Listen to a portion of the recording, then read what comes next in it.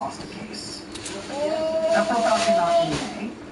By July, she'd been recruited by Robert Mueller, where she was working alongside another spy movie-ready character who's named Brendan Van Grack. And he is to espionage what she is to terrorism.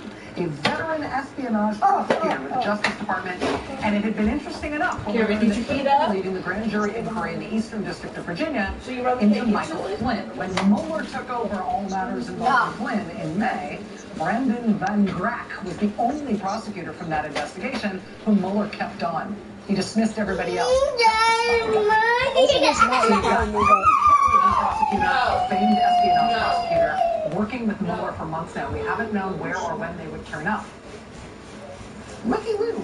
The statement of offense against Mike Flynn, signed Brendan L. Van Grack and Zainab.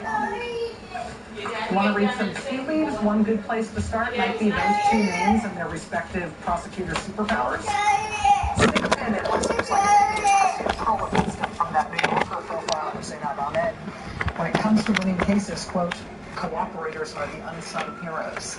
They always know more than they think they know. Tell me more.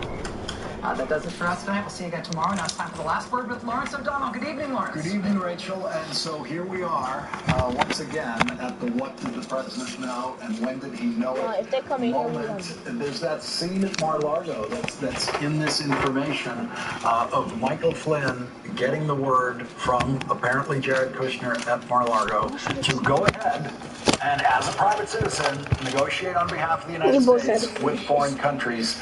And where was President-elect Donald Trump when that conversation was going on? Did he hear Jared Kushner say that? Did he tell Jared Kushner to say that? Well, we've got these two different points that are raised in the statement of the offense and in the plea deal. We've got that discussion that you're talking about there, which is reportedly Jared Kushner advising Flynn to have those conversations about that UN resolution. Then we've also got Flynn talking to Mar-a-Lago, talking to somebody from the presidential transition team about his conversations with the Russian ambassador over sanctions. And NBC News is reporting the person he was talking to on that matter was KT McFarland. And the reason that ends up, I think, being really important is because while it is conceivable that Mike Flynn might have thought he had to answer to Jared Kushner on the UN resolution thing, there is no chance on earth that he ever thought he had to answer to Fox News personality KT McFarland, who was hired to be his deputy. So when he was speaking to KT McFarland, it wasn't to get instruction from her. She was obviously conveying word to Flynn from somebody else. And the person who NBC News reports that she was staffing at Mar-a-Lago when those conversations were happening was the president himself. So Flynn has a lot to say, and I have a feeling the prosecutors know almost all of it already. Yeah, I mean, they wouldn't have gone through with their deal today if they didn't have it all. They first of all get a very clear outline of it in the proffer from his lawyers, as we know. And then before they get to this stage today, they have to sit with him. They have to get it all down. And Michael Flynn risks committing another crime if he lies to them when he's telling them what he's willing to testify to. And so this is the scariest night yet in that White House. Well, yeah, and you know, the agreement. Here was the U.S. Attorney from New Jersey from the Bridgegate case, right? Talking to him about that negotiation. He said what really stood out for him in the court filings today was how there was basically no room to breathe for Mike Flynn in these filings. What he's agreed to cooperate for and about is limitless. And the only thing that he's given a break on in terms of knowing what his fate is on a very tiny slice of what they might conceivably charge him for. And so he's got to cooperate with them on everything, up to, like, taking a polygraph if they want him to, engaging in covert operations on behalf of the prosecutors if they want him to. He has to do everything, cooperate with them on everything, and the only thing they're promising him a break on is lying to the FBI. They haven't charged him with anything else, which means that they can dump all of that on him, anything they've got. without restriction, depending on whether or not he gives them what they want. And not just him, his son. His son is sitting there liable for possible criminal charges if Michael Flynn doesn't deliver exactly what he's promised to deliver. Yeah, I mean, this is a remarkable human drama for all the people involved here. I think as a country, it's important right now to watch for how the president weighs his pardon power and whether or not he does try to individually try to not just push pressure other people, but individually, personally, try to end this thing by going after Mueller. And if he does either of those things, this becomes a very different situation for the country. Well, it's a little too late. You've got someone who's already charged with that crime, and that case is already filed. I think the president's learning tonight, if he hadn't learned already, just how limited those powers are when it applies to this case and the stage that it's at now. Rachel, thank you very much. Thanks for sticking with us a few more extra minutes tonight. Really appreciate it. Well, we do have a lot to cover tonight. David Frum will join us, former federal prosecutor Barbara McQuaid, Betsy Woodruff, Jonathan Capehart, Max Boot, and NBC's Ken Delanian will also join us, all on the Flynn guilty plea and the Mueller investigation and the turn it has taken today. And also Norm Ornstein will join us later to discuss exactly what's happening with the Republican tax cut bill on the Senate floor tonight. And if it passes the Senate tonight, what will have to happen to pass it again through the House and the Senate in identical form? Because right now those two bills are very different, but that's what it's going to take. At least one more big round for it to get to the president's desk for him to sign it. But first, it is too late. Sometime today, an enraged and very likely panicked president of the United States no doubt had to be told that it is too late to use his ultimate power, the only seemingly absolute power granted to the President of the United States in the Constitution, the power to pardon. In practical terms, the presidential power to pardon is not the superpower that it might appear to be. A close reading of the Constitution shows that there is an exception to the pardon power written right into the Constitution. He shall have power to grant reprieves and pardons for offenses against the United States, except in cases of impeachment. And so, no, the president cannot pardon himself to avoid impeachment. The president cannot pardon the vice president to avoid impeachment of the vice president. If, for example, Michael Flynn were to offer testimony to Special Prosecutor Robert Mueller, now that he's cooperating with the Special Prosecutor, that would implicate Donald Trump or Mike Pence in crimes. But today, President Trump, no doubt, had to be schooled in the utter uselessness of his power to pardon Michael Flynn. Before Michael Flynn was allowed to plead guilty to the felony of lying to the FBI today in exchange for either a light sentence or possibly no sentence at all, Michael Flynn had to tell Special Prosecutor Robert Mueller everything that Michael Flynn knows. That began with Michael Flynn's lawyers making what they call a proffer. That's the legal term for what they tell the Special Prosecutor about what Michael Flynn, their client, could tell them if the Special Prosecutor offers Michael Flynn an acceptable plea deal. So before Robert Mueller and his team heard a word out of the mouth of Michael Flynn, they had already heard from Michael Flynn's lawyers, at a minimum, a very convincing outline of what Michael Flynn had to say, something very helpful to the prosecutors. And then, when they questioned Michael Flynn knew that lying to them during that questioning would just be another crime that he could be charged with. And Sir Robert Mueller took in everything Michael Flynn had to say about Donald Trump Jr., about Jared Kushner, about Jared Kushner's wife, Ivanka Trump, the president's daughter, about Attorney General Jeff Sessions, about Paul Manafort, and everyone else working in the Trump White House, the Trump transition, or the Trump campaign, who is of interest to the Special Prosecutor. And only after Michael Flynn answered every one of those questions honestly to the satisfaction of those prosecutors was Michael Flynn offered a deal, the deal that was announced today in federal court, where Michael Flynn showed up to plead guilty after walking through a gauntlet of spectators on the sidewalk, shouting, "Lock him up," in echo of Michael Flynn having said this about Hillary Clinton at the Republican convention last year. Lock her up, lock her up. All right, let's do it. You guys are good. Damn right. You're exactly right. There's nothing wrong with that.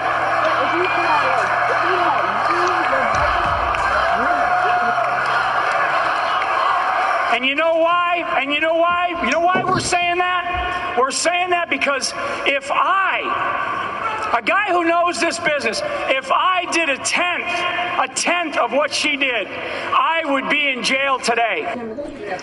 A guy who knows this business. It is too late to pardon Michael Flynn because he has already told the special prosecutor everything he knows. And for President Trump, the whole point of pardoning Michael Flynn would be to save him from having to tell the special prosecutor everything he knows. But even that would not have worked. The FBI has known pretty much all year that Michael Flynn committed the crimes that he admitted to today.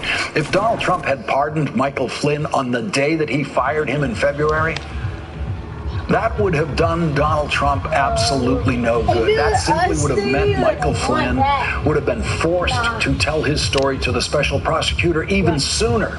If the president pardoned Michael Flynn on the day he fired him, he would have saved Michael Flynn from being indicted and pleading guilty today, but a pardon cannot save you from having to testify under oath after being subpoenaed to Robert Mueller's grand jury. And so if Michael Flynn had been pardoned when he was and then sworn in as a witness for Robert Mueller's grand jury, he would have no Fifth Amendment rights, because then Michael Flynn would not be able to incriminate himself with his own testimony because he had already been pardoned. And so the practical problem with issuing a pardon to Michael Flynn earlier in the year was that simply would have freed Michael Flynn up to immediately become an under oath witness for the special prosecutor, knowing that the special prosecutor could still indict Michael Flynn for any perjury he might commit while testifying to the grand jury. And so today was probably the day when Donald Trump was finally told by his lawyers that he cannot pardon his way out of this investigation. And it seems very clear that the Trump lawyers do not try to give Donald Trump any of the bad news before they absolutely have to. It even seems that Donald Trump's lawyers try to communicate with him, and only with him, in the press releases that they issue about this investigation, because only Donald Trump could believe a word of those press releases. Here's what the White House lawyer Ty Cobb said today. Today, Michael Flynn, a former national security advisor at the White House for 25 days during the Trump administration and a former Obama administration official, entered a guilty plea to a single count of making a false statement to the FBI. The false statements involved mirror the false statements to White House officials, which resulted in his resignation in February of this year. Nothing about the guilty plea or the charge implicates anyone other than Mr. Flynn. The conclusion of this phase of the special counsel's work demonstrates again that the special counsel is moving with all deliberate speed and clears the way for a prompt and reasonable conclusion. And so that is clearly what Ty Cobb is trying to say to the president today in the Oval Office. Ty Cobb's just showing us his notes of what he tried to tell the president to calm him down today. Only Donald Trump, and maybe Donald Trump Jr. Eric Trump, and other people who have spent too much time in the bubble of Trump Tower could believe anything in Ty Cobb's statement today. And you know that referring to Michael Flynn as a former Obama official was President Trump's idea. That was his personal input into that statement. Michael Flynn is the linchpin in a case of obstruction of justice against Donald Trump. Michael Flynn may have already told the special prosecutor that Donald Trump knew that Michael Flynn was illegally negotiating on behalf of the United States with foreign countries while still a private citizen working on the Trump transition team. Michael Flynn may have told the special prosecutor already that Donald Trump ordered him to do that, directly or indirectly. We do know that the acting Attorney General, Sally Yates, made emergency trips to the White House on January 26th and 27th to tell White House counsel Don McGahn that Michael Flynn was in big trouble with the FBI. She discussed the possibility of Michael Flynn being prosecuted for what she was reporting to the White House. She was in the White House discussing the possibility of Michael Flynn being prosecuted for what he'd already done. And Donald Trump chose to do absolutely nothing about that, nothing at all. And then the Washington Post, days later, revealed that Michael Flynn and the White House had been publicly lying by insisting that Michael Flynn had no contacts with foreign governments other than to exchange pleasantries. And only after the Washington Post exposed that, only then did President Trump fire Michael Flynn, allowed Michael Flynn to call it a resignation, 18 days after the White House was told by Sally Yates that Michael Flynn had been caught up in an FBI criminal investigation. 18 days. What were they going to do? What was President Trump going to do if the Washington Post did not report that? The day after President Trump fired Michael Flynn, knowing Michael Flynn was under FBI investigation, Donald Trump asked the director of the FBI, James Comey, to let the investigation go. This is the president speaking. I hope you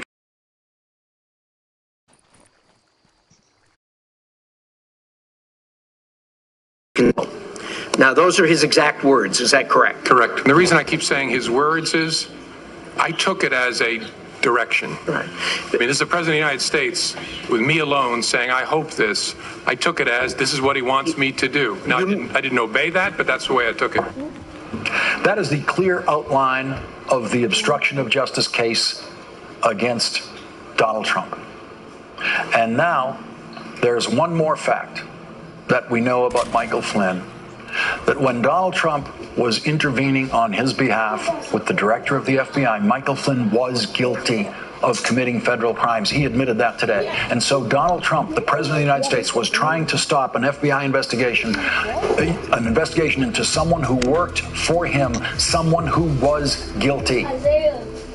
And when that FBI investigation did not stop, the president then fired the director of the FBI. And when he talked about his reasons for firing the director of the FBI, he said this. What I did is I was going to fire Comey. My decision. It was not. You had made the decision before they came in. I was going to fire Comey. There's no good time to do it, by the way. Because in your letter you said I accepted their recommendation. Yeah, well, you had already made the decision. I was going to fire regardless of recommendation. So there was no problem. He made a recommendation. He's highly respected, very good guy, very smart guy. The Democrats like him. The Republicans like him. He made a recommendation, but regardless of recommendation, I was going to fire Comey. And the president said in that interview that he was thinking about the Russia investigation when he fired James Comey. The special prosecutor's investigation has now landed just one person away from Donald Trump. Michael Flynn is that person, one person away from Donald Trump. Donald Trump has to be more worried tonight about the Mueller investigation than anything he has ever worried about in his entire life. Because Donald Trump doesn't understand the law himself. He may be wondering tonight if he said anything to Michael Flynn that constitutes a crime. Donald Trump might be wondering tonight if he ordered Michael Flynn to do anything that is a crime. And Donald Trump is definitely wondering tonight exactly what Michael Flynn has already told Robert Mueller. Jeff Sessions is wondering tonight what Michael Flynn has already told Robert Mueller about Jeff Sessions. Donald Trump Jr. has the same worry. Jared Kushner has already been exposed today as the person who might have the most to worry about in Michael Flynn's testimony, because NBC News has confirmed that the unnamed senior transition official who was referred to in documents filed in federal court today is Jared Kushner. It was Jared Kushner who told Michael Flynn to break the law and negotiate on behalf of the United States with foreign countries, while Michael Flynn and Jared Kushner were both private citizens working on the Trump transition. So it is already publicly clear that Michael Flynn has given up Jared Kushner in his plea deal with the special prosecutor. And so tonight, Jared Kushner and his lawyers should be wondering, what does Jared have to give up to the special prosecutor to get him out of trouble? If Jared Kushner needs a stay out of jail card, whose name's on that card? Who can Jared Kushner give up to the special prosecutor? We'll be right back. Gifts crafted by human hands move us the most, especially those infused with the passion of the people who create them. This holiday, treat yourself to a Mazda, crafted just for you. Celebrate the season with a test drive today. Mazda. Driving matters. When food is good and clean and real, it's okay to crave. And with Panera Catering, there's more to go around. Panera, food as it should be. Introducing the Multi-Quick 7 from Braun, the world's #1 hand blender brand. A kitchen tool so versatile that with just a quick click, it transforms from a hand blender to a chopper, to a whisk, to a food processor. It's the only 400-watt hand blender to combine unique smart speed control with patented Power Belt technology. Making delicious meals is quick and cleanup is easy. Go online and learn how to save up to $90 and try it risk-free. When you have a cold, stuff happens.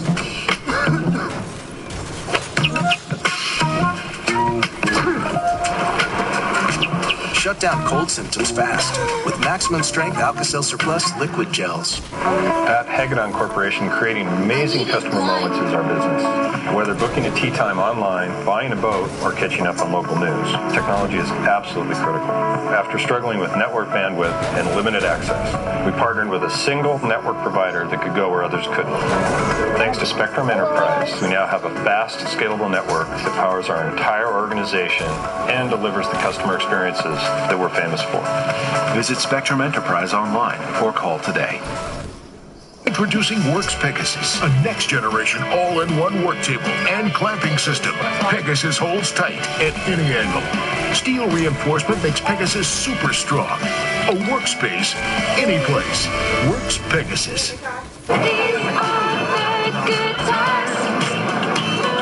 Amazon has everything you need for the perfect holiday get-together. With free shipping on over 100 million items, you can entertain your way. For good times this holiday, visit Amazon.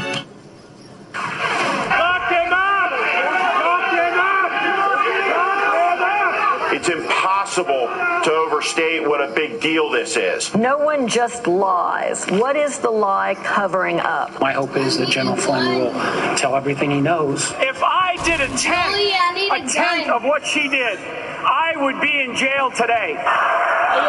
Yes, that's right. Lock her up. Joey, I need a gun. Joining us now, David Frum, senior editor for The Atlantic, Ken Delaney, an intelligence and national security reporter for NBC News, and Barbara McQuaid, professor of law at the University of Michigan and a former federal prosecutor. She's also an NBC News and MSNBC legal contributor. And Ken, I want to go first to you about the information you've developed today about Jared Kushner's role in the legal filings that the special prosecutor filed today. That's right, Lawrence. Well, NBC News is reporting that Jared Kushner was the very senior transition official who tasked Mike Flynn with going to the Russian ambassador, Sergei Kislyak, about this United Nations Security Council resolution condemning Israeli settlements in the Palestinian territories that the Obama administration was going to let pass by abstaining. Now, and it ultimately did pass. The Israelis hated this resolution. The Trump team was very public in opposing it. But what Mike Flynn was doing was trying to get the Russians to help them derail it. And that is part of a series of pieces of evidence here that the Trump team was essentially negotiating before it took office with the Russians on foreign policy. And what that looks like, according to one person I talked to today, is a conspiracy to violate the Logan Act, a 1799 law that says you're not supposed to do that. Now, that law has never been prosecuted, and none of these documents today mention it. There's been no charges filed in that case, but it's an interesting idea, and we certainly know that as a matter of tradition, we have one administration at a time in this country, and it's not considered proper for the incoming administration to be negotiating and undercutting the current administration law. David Frum, as we close out this day of coverage on this, I just want to get your reaction to everything that has unfolded today in whatever order you'd like to give it. Well, in your opening monologue, Lawrence, you very powerfully described the walls closing in on the president. But there's one other piece of the wall that is closing in today, and that's on a different track at the same timeline, and that is the Senate tax bill. Now, probably a lot of people watching your show are not enthusiastic about that tax bill. But the thing to keep in mind is that bill is the devil's bargain that Senate and House Republicans have struck with Donald Trump. Once they have his signature on that bill, should it pass, they don't need him quite as much as they do. They have been his protective shield until now. They have their business. That's another piece of closing in wall that he has to contend with. Barbara McQuaid, I want to go to the question that has been vexing me all day, which is why would Michael Flynn lie to an FBI agent? He had to know that lying to the FBI is a crime. He seems to also be aware that the conduct he was being asked about, if admitted to, constitutes a crime. So do you imagine he was sitting there staring at these FBI agents asking him these questions, realizing that if he admits to this, he's admitting to violations of the Logan Act. If he doesn't admit to it, he's taking his chances on getting away with the violation of the Logan Act and getting away with lying to an FBI agent, which just seems, I don't know, inconceivable to me. Yeah, it's difficult to know. You know, one thing that it's important to understand is that when FBI agents are interviewing somebody as part of an investigation, it is part of the protocol to tell the person that it is a crime to lie to the FBI. Part of that is just sort of fair notice to the witness, but the other part of it is it's an element of the crime that they'll have to prove later that the person knew it was against the law to lie to them. So the very first thing that they do, they show them their badges, make sure that everybody knows that this is for real, this is serious, and it's a crime to lie to the FBI. So with that, you know, this is not a passing moment of lapse of judgment. You have to think very carefully about whether you want to tell the truth in this situation. And so to decide to lie, it's hard to know exactly what was going on in his mind, but a number of possibilities. One is that I knew I was violating the Logan Act. I'm not sure he did. As you said, it's a fairly obscure law that has never been prosecuted. So maybe he did, maybe he didn't know that there was a crime on the books. I have to think that most people understand that you can't undermine the foreign policy of the United States, and that he was protecting not only himself, but others who are higher in the administration, and that the stakes were high. And Barbara, when you say the FBI agents announced that it is a crime to lie to them, in your experience, does that function as actually an incentive for more people to tell the truth? Some who might have been thinking about maybe shading things a little bit? It causes them to make a very sober assessment of what they're about to do. Nobody's doing! You can't exaggerate. This is business. And we need you to answer them truthfully. And it's a crime if you lie to us. You would hope that sends a message to most people that you need to take this seriously and answer these questions truthfully. And if you don't, there could be very serious consequences. David Frum, you've worked in government. I'm not sure anyone in government, from the interns up, have to be told that the worst possible thing that can happen to you is to discover that the FBI has some things that they'd like to ask you about that you've been doing. That just the knowledge that they want to talk to you should be enough to straighten you into what you need to do, which is tell them the truth. Well, also, all the other things you might be in trouble for are actually easier to defend. I mean, you may remember, now it's a decade ago, the Scooter Libby Valerie Plame story.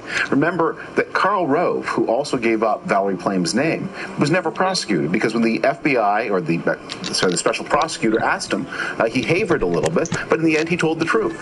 And the truth was, it turned out, that the actual underlying act was not illegal, but the people who lied to the FBI got in trouble. I mean, if all that Michael Flynn had done was violate the Logan Act, and he'd said to the FBI, you know, looking back on it, I probably violated the Logan Act, and I don't feel a bit sorry about it, nothing would have happened. No one's ever prosecuted for violating the Logan Act.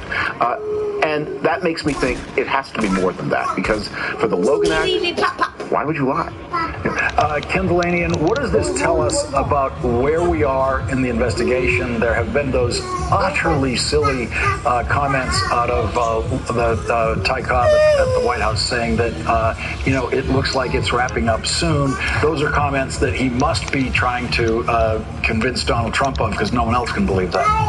Yeah, it wasn't a good day for Mike Flynn. It also wasn't a good day for Ty Cobb and for that position that he's been espousing for weeks, Lawrence. Clearly, there's a long way to go. But I'll say this, these court documents today did not really speak to the central issue of this Mueller investigation, which is, did the Trump campaign collude with the Russian effort to intervene in the election? Was there coordination over those leaked emails and WikiLeaks? But you know who would know whether that happened, if in fact it happened? Mike Flynn would know, because he was in every significant meeting during the Trump campaign, particularly around national security. He was in every important meeting in the first 3 weeks of the Trump administration. So you can bet that Robert Mueller is expecting to hear everything that Mike Flynn may or may not know about the campaign's contacts with the Russians. And don't forget, there was that Wall Street Journal story that Robert Mueller was investigating whether Mike Flynn was part of an effort to try to find the missing Hillary Clinton emails during the campaign. So I think there's a lot left to learn about what Mike Flynn may know about what happened during this campaign, Lauren. Ken Delaney and Barbara Mulcahy, thank you both for joining us. Really appreciate it. Coming up, a look back at the person who tried to save Donald Trump from this day, President Barack Obama. Andy, come on. Each year, Sarah climbs 58,700. Oh, they busted! They busted! Dude, we're dead. Even on the escalator. Joy, he sees you behind the truck. So now she does it with Dr. Scholl's orthotics, clinically proven to relieve and prevent foot and lower back pain, reducing the shock and stress that travel up her body with every step she takes. So go around and pick up Isaiah. So keep on climbing, Sarah. You're killing it. Dr. Scholl's, born to move. Hey everyone, I'm Taylor. I'm Catherine. Are you looking for a real relationship? He's around here. He's around here. He's around here. Joy, he coming. Joy, pop out. Pop out. Find me. Check out Match right now. No. I'm Alex Trebek. If you're age 50 to 85, please listen carefully. The lock I want to talk to you about isn't the one at the door. It's a rate lock for your life insurance that guarantees your rate can never go up at any time for any reason. Many policies don't have one, but you can get a lifetime rate lock through the Colonial Penn program. This plan was designed for people on a fixed income with coverage options for just $9.95 a month. That's less than 35 cents a day. Your rate is locked in for life, and coverage can never be canceled. Your acceptance is guaranteed. You cannot be turned down because of your health. Call for your information kit and gift. Both are free, with no obligation. Call 1-800-529-8100 for free information and a free gift. Or visit colonialpenn.com. Call now. Joseph A. Banks Weekend Only Specials. Reserve suits made in the USA with Italian fabrics, $2.99. Dress shirts, $29. And all merino wool sweaters, $39. The Weekend Only Specials at Joseph A. Bank. To those with diabetes, mealtime is really time to think about insulin. When do I prepare? Where do I inject? But Afrezza lets you inhale your insulin when food arrives, even unexpectedly. So you can be spontaneous and not rely solely on injections. Afrezza is a rapid-acting inhaled insulin used to control adult diabetes. Afrezza can cause serious side effects, including sudden lung problems and low potassium. Afrezza is not for patients with chronic lung disease such as asthma or COPD. Tell your doctor if you smoke, recently stopped smoking, have ever had kidney or liver problems, a history of lung cancer, or if you are pregnant or breastfeeding. Most common side effects are low blood sugar, cough, and sore throat. Severe low blood sugar can be fatal. Do not replace long-acting insulin with Afrezza. Afrezza is not for use to treat diabetic ketoacidosis. Do not take Afrezza if you are allergic to insulin. Get some dessert. Talk to your doctor before changing your Afrezza dose. Blood sugar may need to be checked more frequently. Ask your doctor if Afrezza inhalable insulin is right for you. It's an ever-swirling toilet that just won't flush. Hard to believe that Nick Sachs used to be the best detective in the whole department. Hey, can you see me? Well, here comes the fun.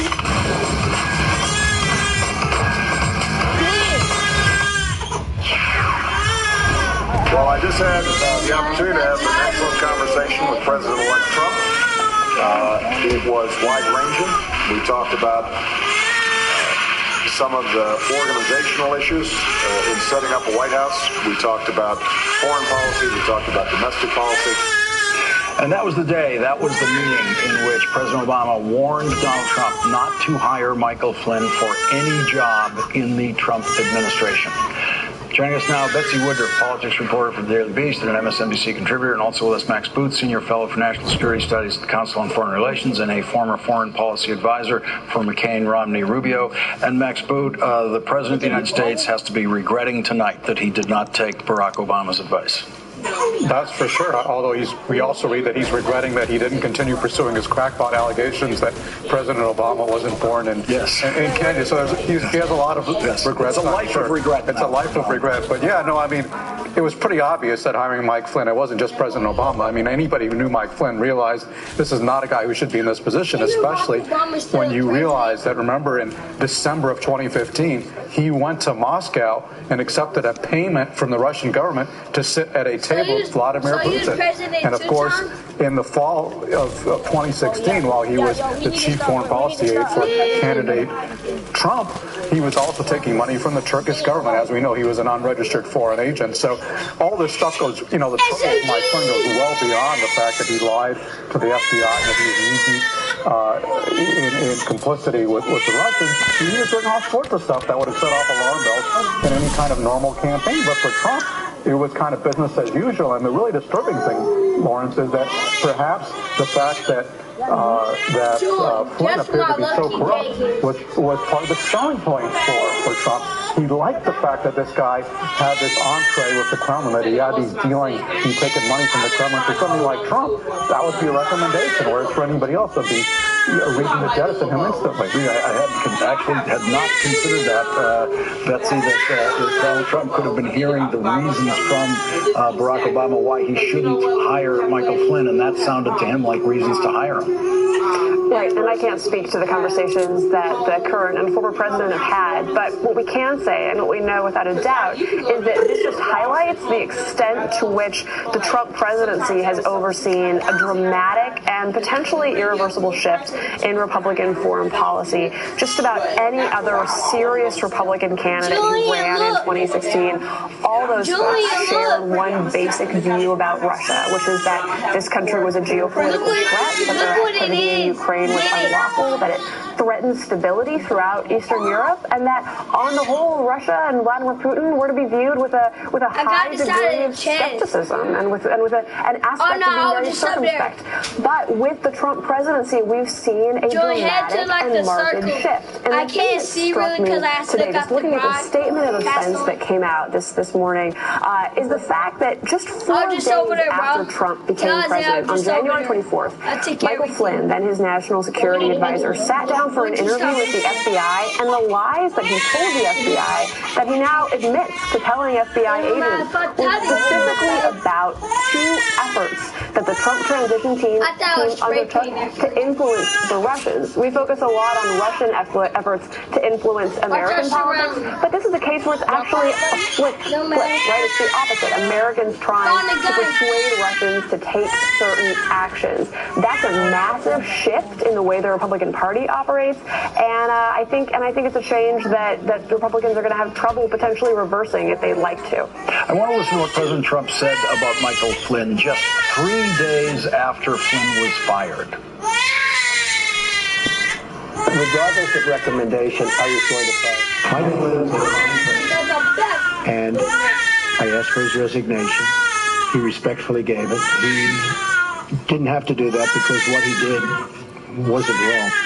Max Boot, we know that Donald Trump knew that what he did was wrong because Sally Yates made those 2 emergency trips to the White House to tell the White House exactly what Michael Flynn did. And there's the president saying what he did was wrong.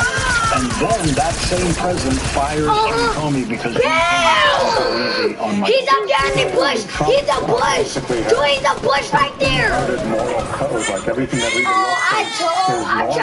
He thinks is wrong and vice versa. I mean, so he attacks, everybody on, Elizabeth Warren and